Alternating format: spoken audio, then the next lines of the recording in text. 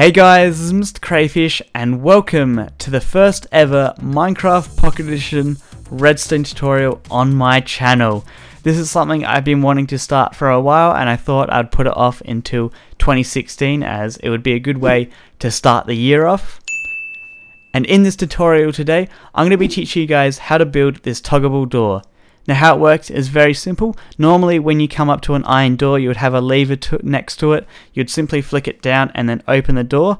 What this does instead is if we actually right click or if we click this button here, it's going to open up the door and keep it open forever until we actually go onto the other side here and press this button on this other side where the red block is.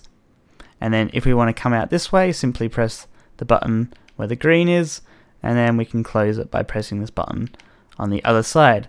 So it's a very simple contraption, and that is what these Minecraft Pocket Edition tutorials are going to be like. They're not going to be as advanced as the PC ones, so if you were looking for something like that, unfortunately it's not going to be. But anyway, I'm going to show you guys how to build this now.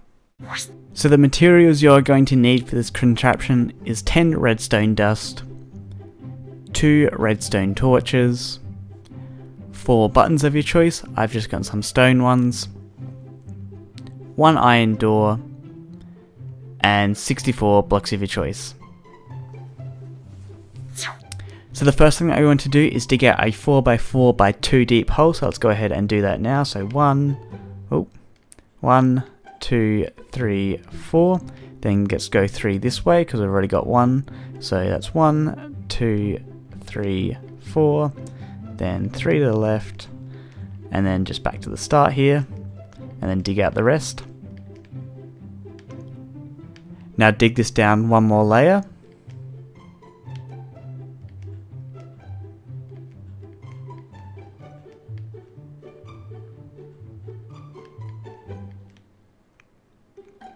Now you want to come to this back right corner here, and what we're going to do is we're going to go 1 block back, and then we're going to place a block here, and then 2 to the right. Then on this middle one we're going to place a block on top, and this is basically where our door is going to go onto. So you're going to place your door down now. To the left and right of this center block here, we're going to place a piece of redstone dust.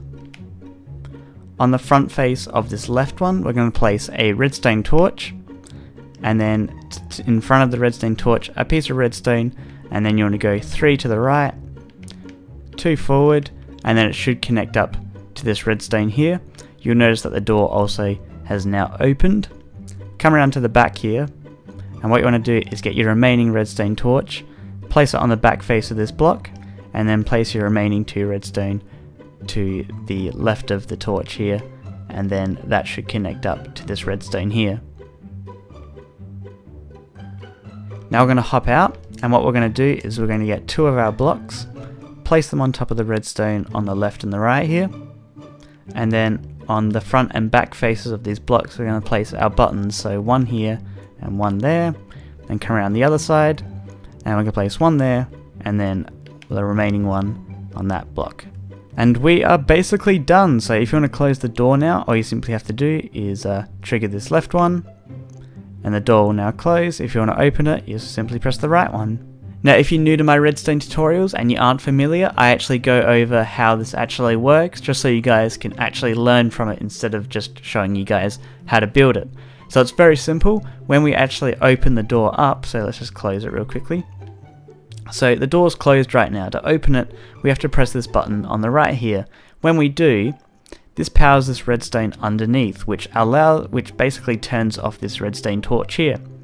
This redstone wire here is going over onto top of this block, which that is actually turning off this torch here. So when this torch here actually turns off, it turns on this redstone torch, allowing this redstone here to turn on, which then powers this center block here and allows the door to open. So I'll give you an example real quickly. So we press that button, the redstone here turns on, that redstone torch turns off, which then allows this one to come on, and then that redstone here is going into the center block, which then opens the door. And then same basically happens just the opposite way around. So we press this left one, powers this redstone, turns off this redstone torch, which then closes the door, allows this other redstone torch to come on, and yeah, very simple.